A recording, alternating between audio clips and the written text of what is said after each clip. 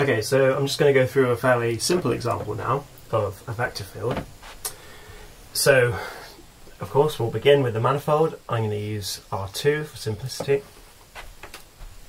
Now, we've already seen that we can think about the points of R2 as lying on this kind of Cartesian plane, where the points in R2 are just d tuples of real numbers, and then we usually like to use the trivial chart, which is just essentially assigning each point.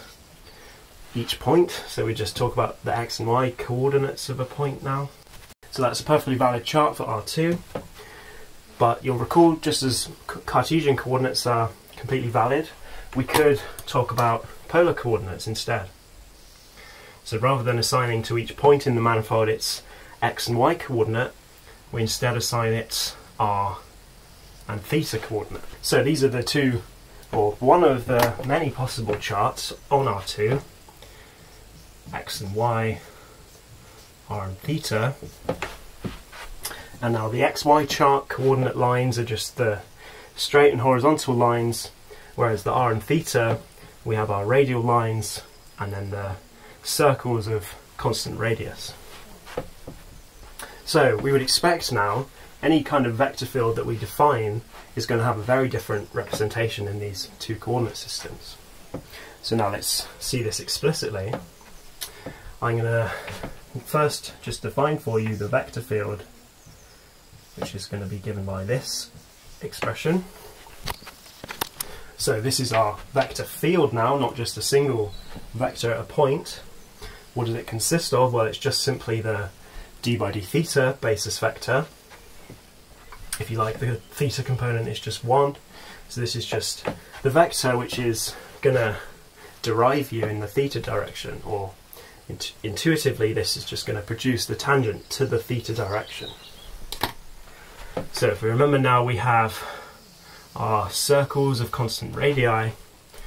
Theta is the only variable that changes, and theta increases in the sort of counterclockwise fashion.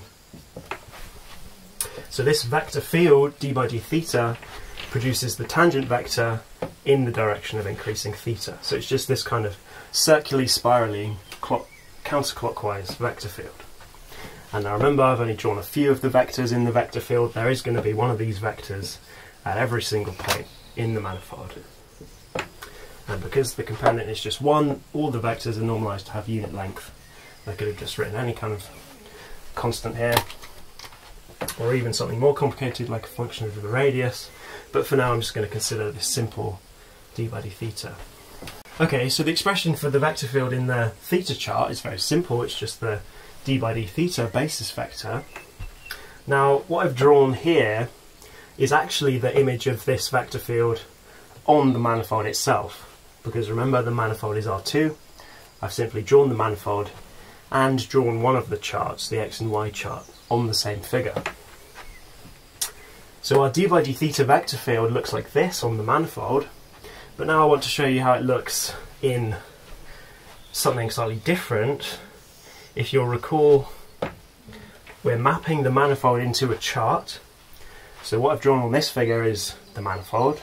I've overlaid on this figure the xy chart, which, if you'll remember, is just the same thing as the manifold. But now let's consider what the points of this manifold look like in a different chart, r and theta.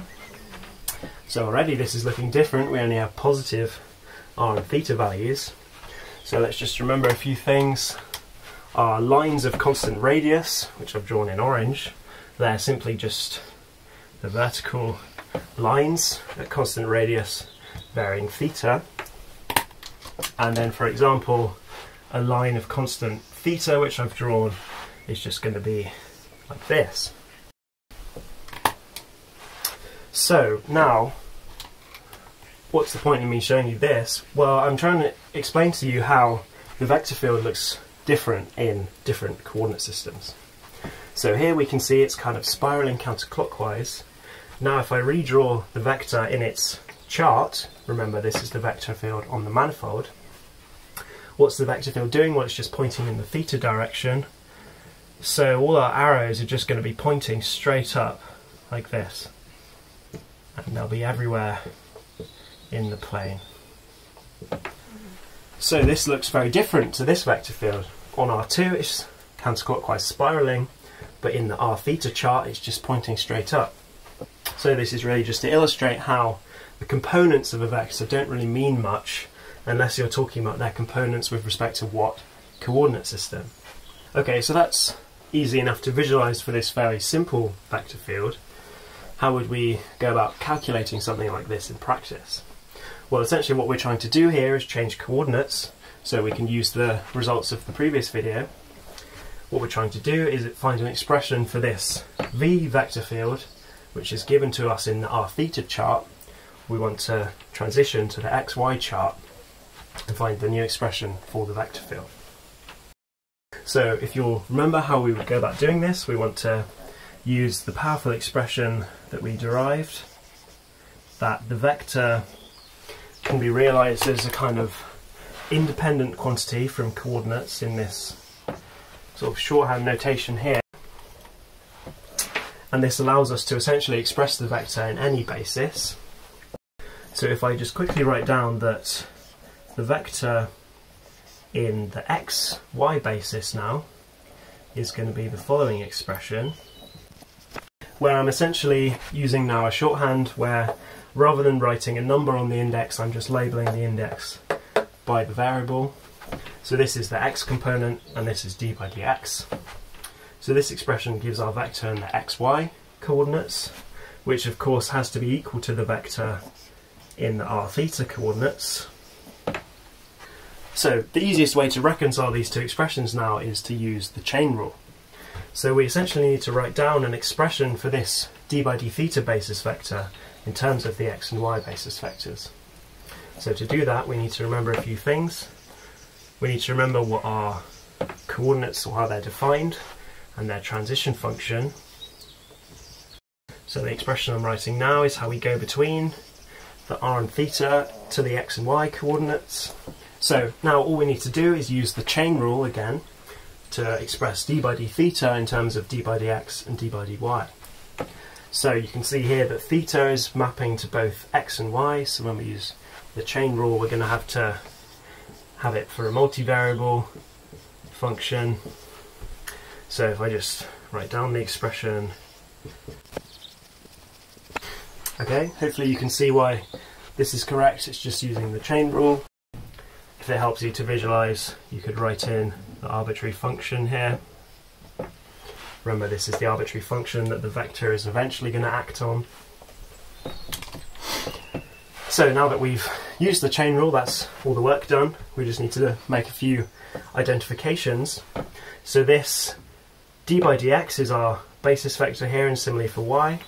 So we can identify the component vx is dx by d theta, and similarly vy is dy by d theta. And now I simply just need to take the derivative of these two expressions, and I'll find, okay, so that was just taking the derivative of x with respect to theta and substituting here. And now I realise that r sine theta is y, r cos theta is x, and I get the final expression minus y dx. Okay, so what I've essentially derived now is the expression for the d by d theta vector field, this counterclockwise spiraling field, in the xy coordinates. So maybe you've seen an expression like this before. If you've ever taken a quantum mechanics course, you'll recognise this as the angular momentum operator in the z direction, which is intuitively clear since we're talking about a counterclockwise spiraling vector field. Don't worry if this is too much for you.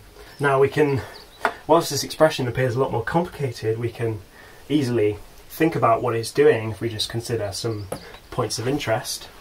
So say, take the point x is 1, y is 0, this term goes away, and then we're just left with d by dy.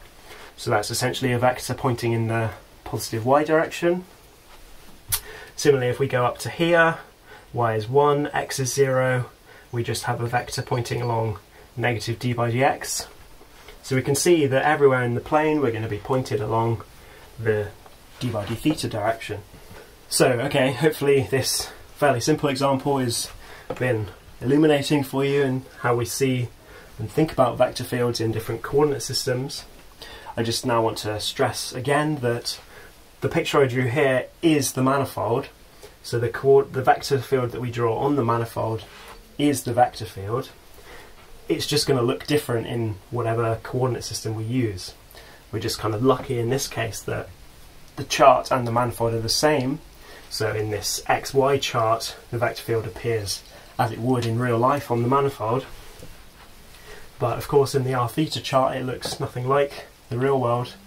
It's just all pointing in the theta direction. So the point with this is that you need to be very careful about talking about vectors in terms of coordinates, because the vector in coordinates is a very different object to the actual vector on the manifold. We were just lucky here because the manifold and the chart are the same. The vector appears in the same way on the manifold as it does in the chart. So once we've got our vectors in the chart, we then saw how we can use what we previously discovered, that charts should all agree and we should be able to transition freely between them. We then use that with the expression we derived previously for how the vector components transform, and I showed you how you can just easily calculate this transformation using the chain rule. Because rather than talking about components transforming, all you need to do is just transform the basis vectors, and then everything else follows from just the transformation law, essentially. Bye-bye, maybe.